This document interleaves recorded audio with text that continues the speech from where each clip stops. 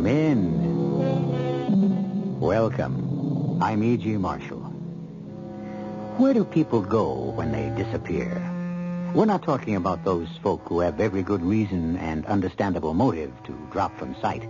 No, we mean people who were on their way somewhere and who never showed up and have never been heard of again. And the people we're talking about were solid, substantial, dependable people.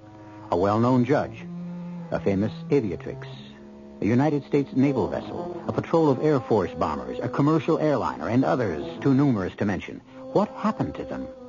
Is there an explanation?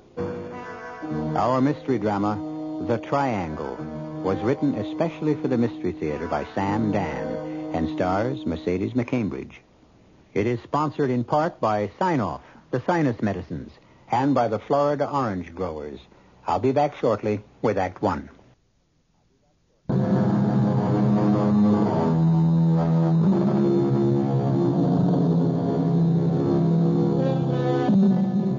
It is a rather well-defined area in the Atlantic Ocean. It is shaped like an isosceles triangle. At one point lies Miami, at the second, Puerto Rico, and at the third, Bermuda. And for that reason, it is known as the Bermuda Triangle. Over the years, at least 100 planes and ships and over 1,000 people have disappeared into its depths without leaving a trace, and for reasons that have never been satisfactorily explained. Hello there, Miami. This is your routine check from American International Flight 7, Old Lucky 7, inbound from near Old London. We're now 215 nautical miles from your first outer marker, bearing 090. Speed... hold it. Hey, Mark, what's that vibration? Mark, that vibration. Hey, Miami, our position is... The compass is going crazy. It's spinning like a top. We're going down. Pull up, Mark. Mark, help me pull up. We're going down. Miami, I don't know what's wrong. We're being pulled down. Something is pulling us down. We don't have to hear the tape again, Lieutenant. I'm very much afraid, Pete, that we'll just have to chalk this one up. There were 110 people aboard that plane, and we'll just have to... Oh, excuse me, sir. Admiral Ingram's headquarters, Lieutenant Nelson. One moment, sir. It's Commander Bates. No, you know what he wants, don't you? He wants to know if I'm ready to release the word. Will you talk to him, sir?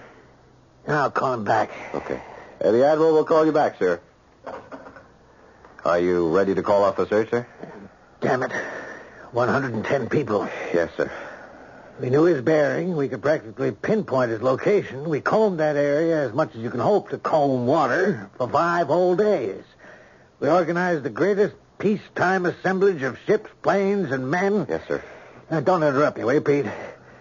I have to keep saying these things to square my own conscience. I understand. No, don't be so damn understanding, Lieutenant. Fight with me. Argue with me. Convince me there's something else I can do. Another approach, another tack, another plan of action. Admiral... You know those stories in the papers on the air about the Bermuda Triangle? How planes and ships disappear? I know, it's all nonsense. Well, you heard the pilot. The plane was just pulled down from the sky. A sudden electrical disturbance can account for practically anything. That's public relations. I'll talk to them. Lieutenant Nelson. What? Repeat that. Yes, the Admiral will leave at once. Sir, it's unbelievable. Don't editorialize, Lieutenant. Just report. Yes, sir. They have a survivor. That's impossible. A young woman. No one could survive 5 days in the water. But they've got her, sir. She's aboard the carrier.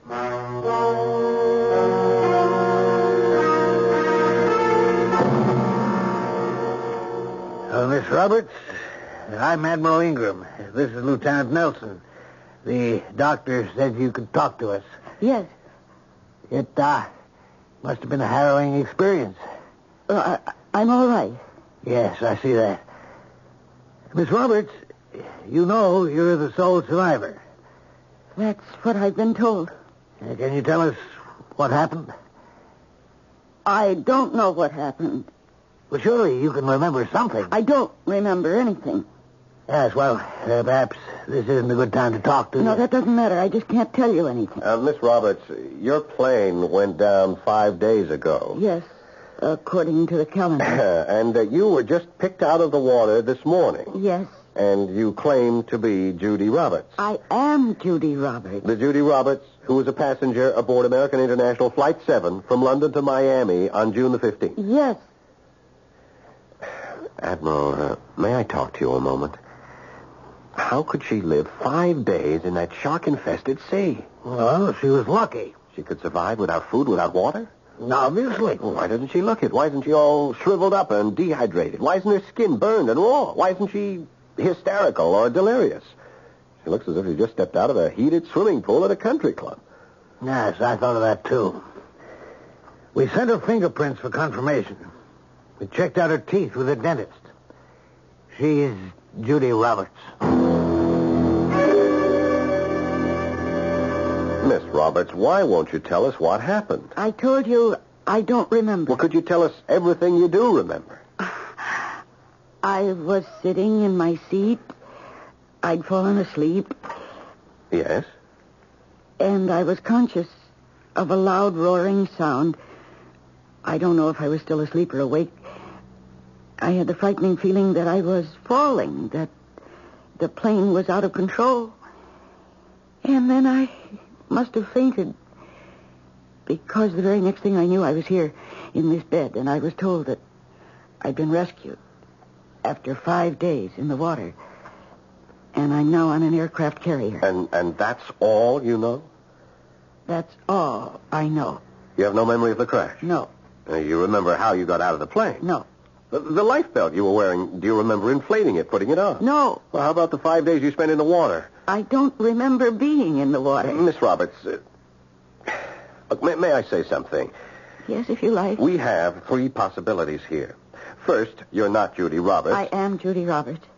Second, you never got on the plane. I was on the plane. The ticket man at the gate would remember me because I almost missed it, and they held it for me. He put me on board himself. And besides, if I wasn't on that plane, how did I wind up in the water? What's your third possibility? You're lying. About what? You didn't spend 5 days in the water? Well, where did I spend them? You tell me. I told you. I don't remember. Miss Roberts, it is vital for us to know what happened. And were there any strange noises? There was just this roaring sound. What kind of roar? Oh, it sounded like the engine. But look, how did you survive so long in the water? Surely we can learn something from that. I told you I don't remember being in the water. Well, you don't look as if you've been in the water for 5 days. Well, that's where your helicopter pilot found me. Now, Lieutenant, if you have no other questions, I would like to rest for a while. All right, Pete. She didn't spend 5 days swimming in the water. Would the Admiral know how she spent them? She was floating in the water. On what? Her seat was just to the rear of the galley. A portion of it probably broke off and afforded her a kind of raft. The portion may have contained food and canned drinks. She could have had blankets to shield her from the sun. Sir, how does it happen that this so-called raft was never spotted? Well, Lieutenant Miller, who sighted her, says his attention was attracted at first by something shiny that looked like a painted part of a fuselage. Well, why wasn't it there when he arrived? Well, it probably sunk. Yes, sir. It keeps itself and Miss Roberts afloat for 5 days and suddenly sinks just when rescue comes. Pete, it didn't have to sink suddenly. It may have been sinking slowly all those 5 days and finally went under just before Miller got there. Yes, sir. Now, Pete, you had raised an excellent question about her physical condition, and we've just been able to account for it. So why aren't you satisfied? Well, why doesn't she remember any of this? Because, as the doctors explained it was such a terrible experience, she wants to forget it.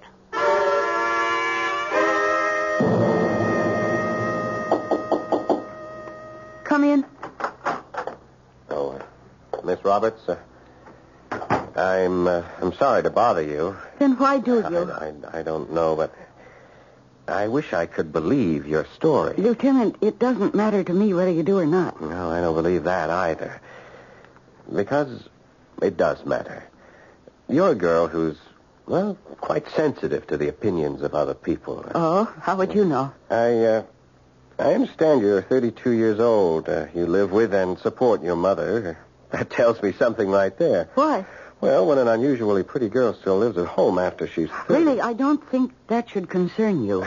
That's true. I learned also that you're shy, you don't have many friends, and this 10-day trip to London was your first vacation in years. Oh, did you have a good time, incidentally? Oh, yes. I'll bet you didn't. Now, really, Lieutenant, I'm grateful to the Navy for saving my life, but do I have to submit to cross-examination? As if I have guilty knowledge? You'll be leaving us in just a few hours. Judy, tell me, where did you spend the last 5 days? In the water. I just can't believe it. Well, do you believe that the plane went down? It had to go down. Then where else could I have been? I can't believe you were in the water. I'm sorry. I'm sorry, too. I'm sorry for you. Why? Your troubles are about to begin. Well, I've just been rescued. My troubles are over. Judy, do you realize you are the sole survivor?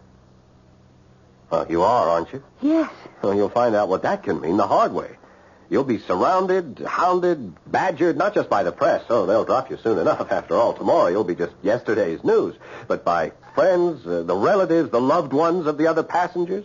Did you see my husband? What happened to my wife? Is my daughter really dead? How did you survive? Well, I won't know the answers to any of those questions. People won't believe you. Well, they'll just have to. For years to come, no one will let you alone. Well, there's nothing I can say to anyone. There were 109 other lives on that plane besides yours. Oh. I didn't think of that. You didn't think of that? Until just now, I thought I'd just... You would just what? Well, that I'd just say nothing. Judy, what do you know? Well, now I realize I can't let those people go on grieving.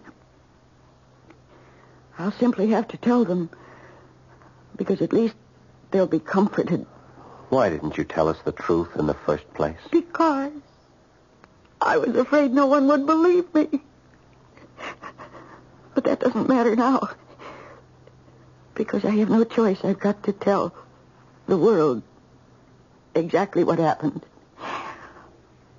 It began when we'd just flown high over Bermuda.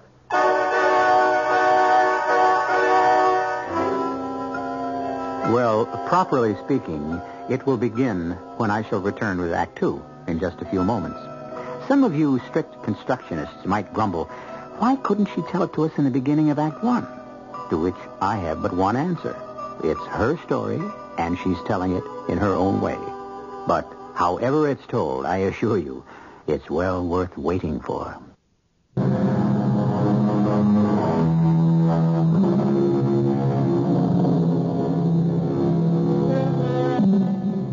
It isn't easy to be a survivor, especially a lone survivor. The only one left alive, where 109 others have perished. Or have they perished? Has Judy Roberts successfully survived a disaster which took the lives of everyone else on the plane? Well, obviously she has, because she's here. How could she have kept alive for 5 days in shark-infested waters? At first, Judy says she can't remember. But now, miraculously, she can. We had just flown high over Bermuda, and the pilot's voice came over the PA system. This is Captain Moss again. We're now flying over the Bermuda Triangle. For more than 100 years, a graveyard for hundreds of ships and planes. Why did they disappear here? Who knows? Are the reasons supernatural, extraterrestrial? Your guess is as good as mine. I've flown this patch of ocean 1,000 times, and I think it's all just an old wives' tale. I just mention it because folks talk about it, and the next time somebody does, you can say, I actually flew over it and nothing happened He to me. went on and on, Now, among the just talking about it, and I must have fallen asleep again. And then, well, I wasn't sure. You know how it is in a dream sometimes? You have visions of falling, and it's also real. But I knew that I was falling. And I woke up. And there was this terrible roar. And I looked out the window, and we were on the water. We were on the water. We must have come down and crashed. But nothing was broken. Nobody was hurt. Everybody seemed paralyzed. And then there was a voice. A woman's voice. It was very soft, very sweet. And it said, "Welcome home. Welcome home again to all of you." I didn't know what to think. Were we dead? Were we all killed in the crash? Was this heaven? And then the voice said, "My name is Aura. I'm your guide. Please don't be frightened. Everything is fine. In just a moment or two, you will adjust. You will resume your natural, normal lives as citizens of the city. Everything you think you feel now, all the ties that bind you to the illusory world you've just left, will disappear. You are coming home. Home where you belong." I looked out the window. A bright sun was shining in a deep blue sky. We were somewhere. I didn't know where. It seemed to be a large, lovely park. And there were beautiful pastel-colored buildings. Oh, what a city. What a glorious city. "The trip is over. The fantasy ride is over." And all around me, people were getting up and laughing and smiling and talking. I sat in my seat. I didn't know what to do, what to think. Was it all a dream? Finally, everyone had left the plane. I was all alone. What should I do? "Why are you still sitting here, my dear?" I don't know. "The fantasy trip is over." "Where am I? Who are you?" "You're home." "Oh, no, please, I'm not home. My name is Judy Roberts. I live in Miami, Florida." "The flight must have had a very traumatic effect on you." "What happened to us? We were just an hour out of Miami, and the plane went down." "Oh, the plane, as you call it, has come home, my dear." "Why did everybody just get up and leave?" "Well, what else are they supposed to do? It's over." "But the plane crashed. It fell into the sea." "I know." No, my dear, calm yourself. No, I'm not crazy. I know what happened. Everybody else is crazy. You're very upset. Here, drink this. You'll feel better.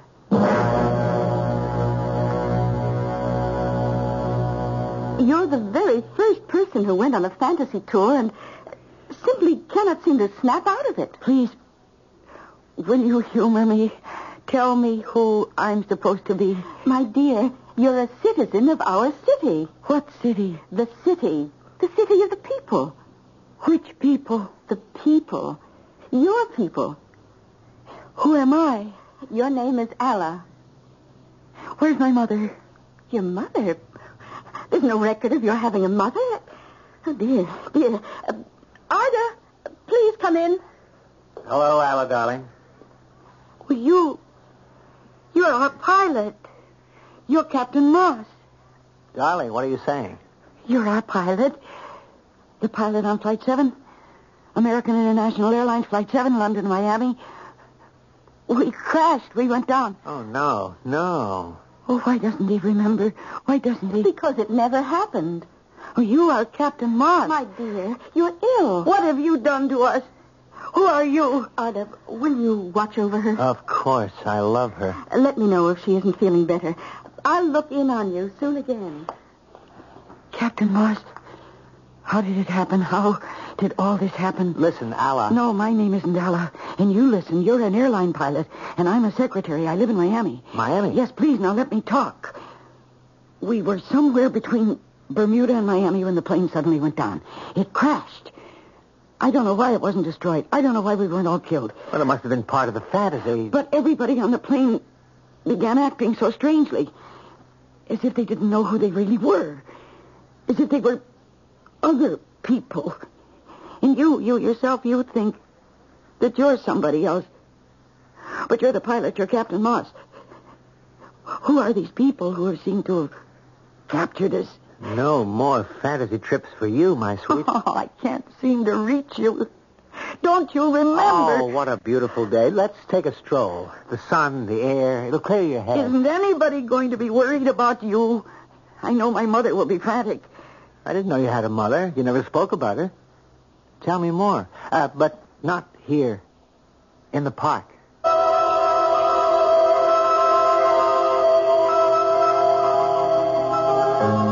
Isn't it wonderful? Isn't it lovely how happy everybody is? In all of the universe, is there a city like ours? I wish somehow I could get through to you. Oh, look. See the people. Every face here is happy. Except yours. I must know what has happened to me. We're so fortunate. We have no hunger, no poverty, no disease. Now, I have an impression from some of the fantasy trips that there are other worlds not as lucky as ours. Captain Moss. Why do you call me Captain Moss? My name is Arda. You chose it. I chose it.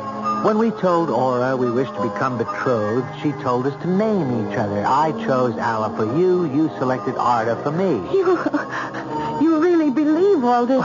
You've forgotten. We chose each other. We're in love, Alla. But I'm not... Hey, you're trembling. Oh, my dearest. Let me hold you. Why aren't we in the water?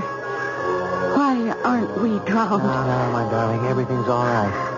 I'm here. You have nothing to worry about. Oh, I don't know what to think. Hey, look. It's starting to rain. Let's go to the museum. Hurry. I don't want you to get wet.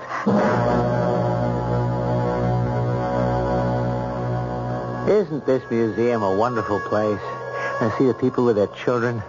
One day we'll come here with little ones, too. Captain Moss, listen to me.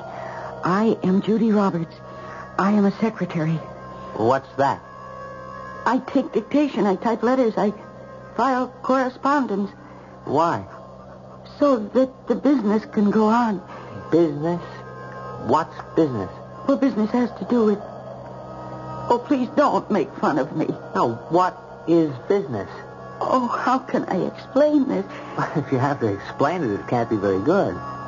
Well, everybody works for one business or another. Why? To make money. What's money? Oh, you can't be serious. Now, please, my dear, I'm just... Money is what you must have in order to buy things. What sort of things? What sort of things? Well, every sort of thing. You get food and clothes and whatever you need, whatever you want. But suppose you have no money. Well, then you do without. How can a person do without food? I don't understand. Well, what do you do here? I paint pictures. I bring them to the museum. People come here and enjoy them. My brother is a farmer. He raises fruit. He brings it to the plaza. People see it. They eat. They enjoy it. But how do things get done? How do you build houses? Everyone does what he knows how to do and shares with everyone. Well, suppose someone takes more than his share. I don't understand. Why would he want to do that? Oh, this must be utopia. Oh, why am I fighting this? Why indeed? Is there a better place? A happier place than our city? Wait a minute there. In that huge space, what's in there? Oh, that's the fantasy exhibit. The fantasy exhibit? Yes. Artifacts from fantasy trips. Look. Those are ships and planes. Well, that's what you want to call them. Look at that ship. That's a naval vessel. What? Yes, you can read the name, the USS Cyclops. It's a Navy ship that disappeared in the Bermuda Triangle. The Bermuda Triangle? Yes, you know what it is. You spoke to us about it on the intercom before we crashed. Now, my darling, and you have... See, those Navy planes. Those 5 old-fashioned Navy planes. You even said what they were, torpedo bombers. And that freighter, you even told us her name. The marine sulfur queen. No. It's no fantasy. Those are real. And I'm real. And you are real. What are we doing here? What is this place?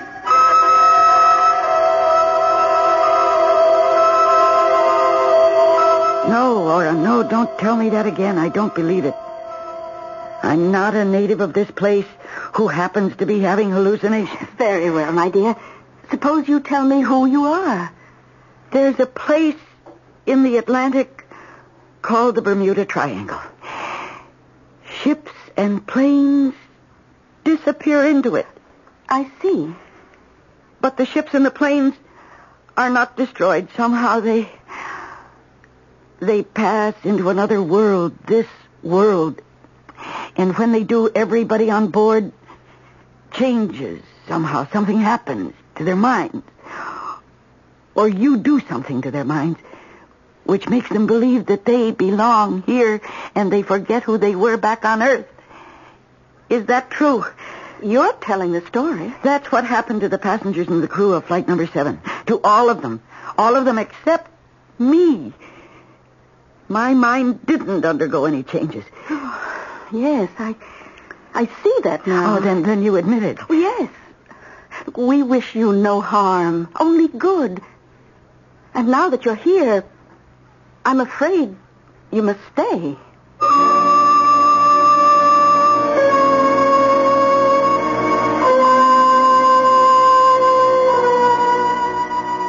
Well, in all matters of this kind, getting out is always more difficult than getting in. However, considering the way the place is set up, why should she even want to leave? You realize, of course, that she does manage to get back here, because back here is where we first met her. How? For that, you must wait my return in just a few moments with Act 3.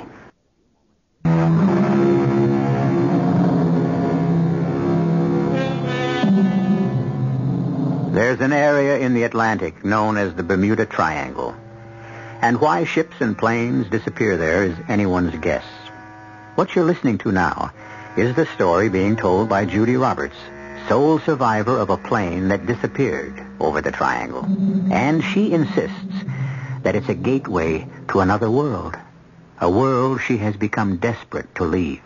Please, I must go back. I'm sorry. It can't be done. Well, you brought me here. Why can't you send me back? Well, we've never tried it before. No one has ever asked to leave. I must go back. Why? Look at what you have here. Peace, plenty. It's a paradise. Yes. And most important, love. Who loves you? What man loves you back in your other world? No one. Here, Arda. Very well, I should call him Captain Moss. He loves you, and you love him. I don't know. You fell in love with each other on the plane. Neither of you knew it. Had you gone on to land in Miami, you would have parted forever. We could feel this love. That's why we brought down your plane, so that your love could live. Are you saying that you brought down a plane, 110 people, just because of me and the pilot? Oh, where will you find a better reason than love? But the people, the other people. They will be happier here, too. No, I can't stay. I can't. My mother, she's old. Oh, not that old. And she's ill, and she needs me. So does Captain Moss. Well, if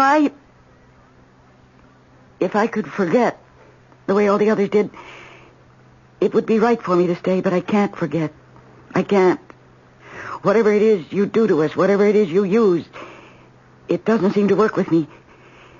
And as long as I know who I am, I can't be happy here. In time, perhaps. No.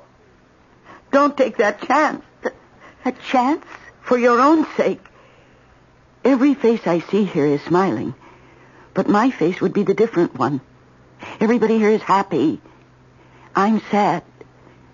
Perhaps I would introduce this unhappiness, this sadness, this discontent into your city. Perhaps because of me, there would be trouble. If you go back, you will live to regret your decision. Oh, I regret it already. But please let me go back. Oh, my dear. Please, please. Even if I'm wrong, I can't help it. That's me. That's how I am.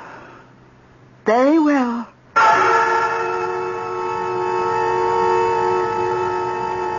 You see, Lieutenant, there's some kind of thing, a space, a tunnel, whatever, I can't say, between the worlds. And they took me to it. And then when they saw a helicopter off in the distance, they knew that I'd be safe. So they just sent me back. And that is what happened.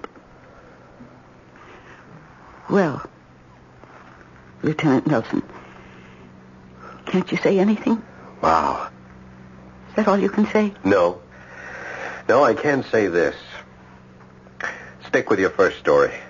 Which story? The one where you just don't remember anything. But I'm telling you the truth. Yeah, you'll never get it to fly. Don't you believe me? Please, don't put me on the spot. Tell me. It doesn't matter. The problem is, look, if you tell that story, people are going to insist you're a nut. But it's true. Well, that won't help you. Look, I was wrong. You were telling the truth the first time when you said you couldn't remember. You're the one who convinced me to tell the truth. And I see now that you were right. I must tell the truth.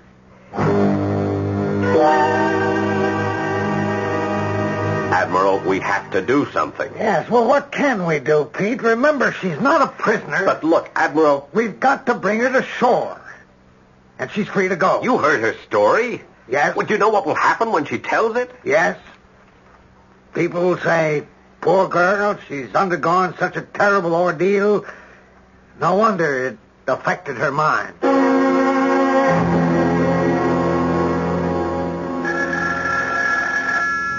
Judy! Judy! Yes, Mama. Do something about that confounded phone. I can't, Mama. It'll just keep ringing. Well, take the receiver off the hook or something.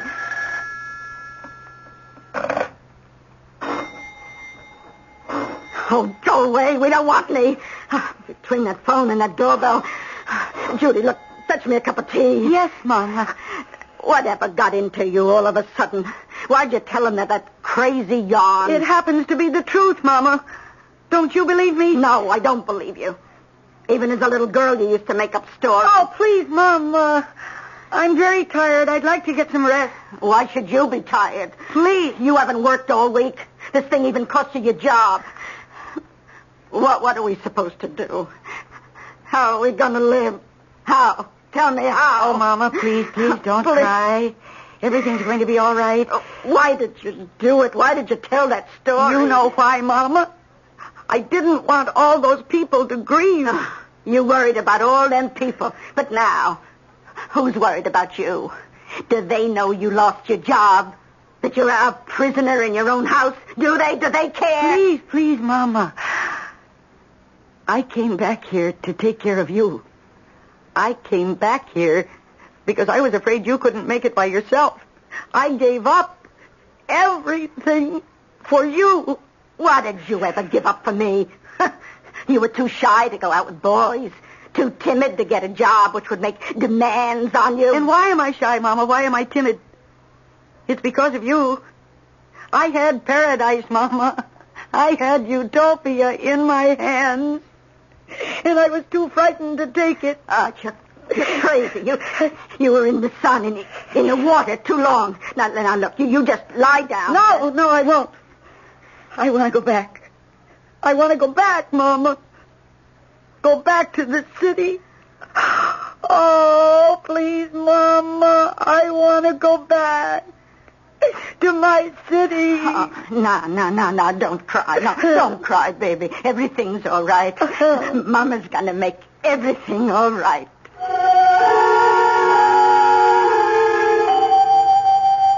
There's nothing further on Judy Roberts' disappearance. She left from the rest home in which she was staying early this evening. Admiral, I think the police could find her if they checked out the local boatyards. Is that so, Lieutenant? Yes. Look, I would say she rented herself a boat, and she's gone out to look for her city again. Yeah, there's a possibility. Is there any way the Navy could be interested? Well, not officially, Lieutenant. You see, we can't search for anyone until after it's assumed they're on the water, or in it. And then we have to be asked or ordered. Yes, I was afraid of that. Are you qualified in torpedo boats? What? No, sir. Well, if you want to log in some time... Oh, yes, I understand, sir. As a matter of fact, I might just come along for the ride.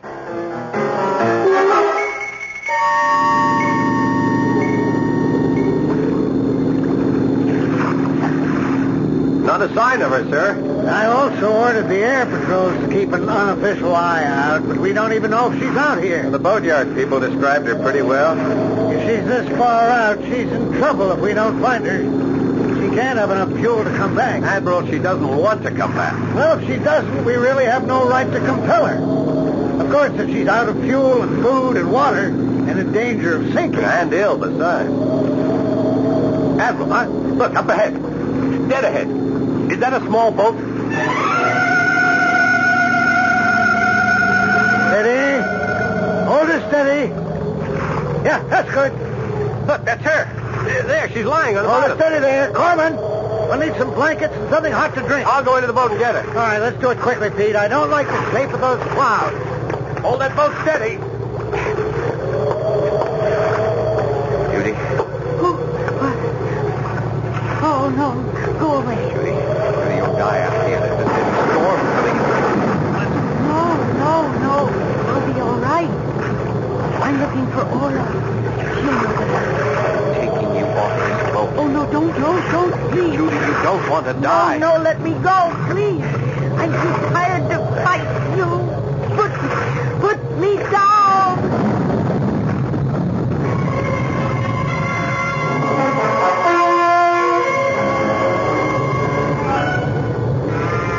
You're all right now, Judy. You'll be all right. No, please let me go. Go where? You're a couple of 100 miles from land. We're in the middle of a storm. I'll jump overboard. Oh, that's crazy. Listen. Can you hear it? Do you hear it? That roar. That roar that I told you about. I heard it on the plane. We're falling. We're falling. Don't you feel it? Something wrong with the boat. We must have been swamped. We're being pulled down. I gotta get you up on deck. We gotta get out of here. No. It's all right. Come, we gotta get out. We're only falling. You'll be all right. It's only a fantasy trip. Don't be afraid.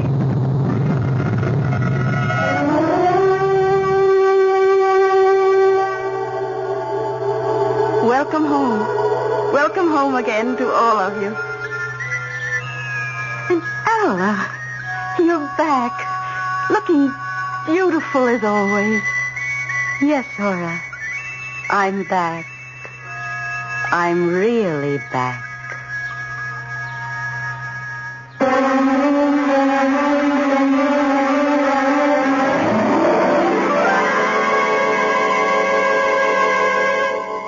According to the papers and the broadcasts, a torpedo boat went down in a violent storm with all hands. It's true the storm raged in the area of the Bermuda Triangle, but, well, what does that mean? Ships and planes have a habit of disappearing. So do I, but only for a few moments. I, at least, shall return shortly.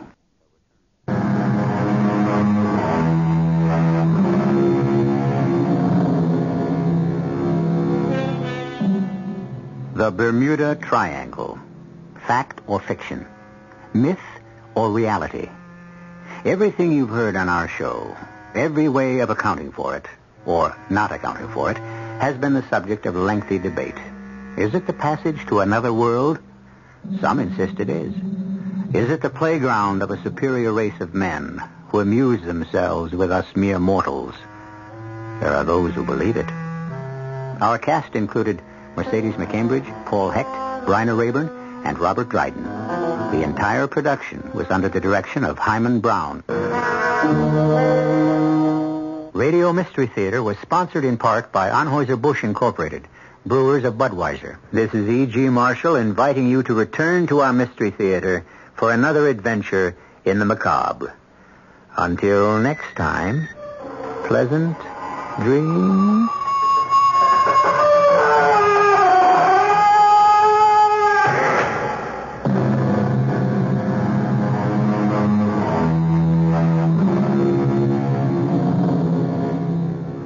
Tonight's WR Mystery Theater was brought to you in part by ShopRite Supermarkets, where you get a lot more for a little less.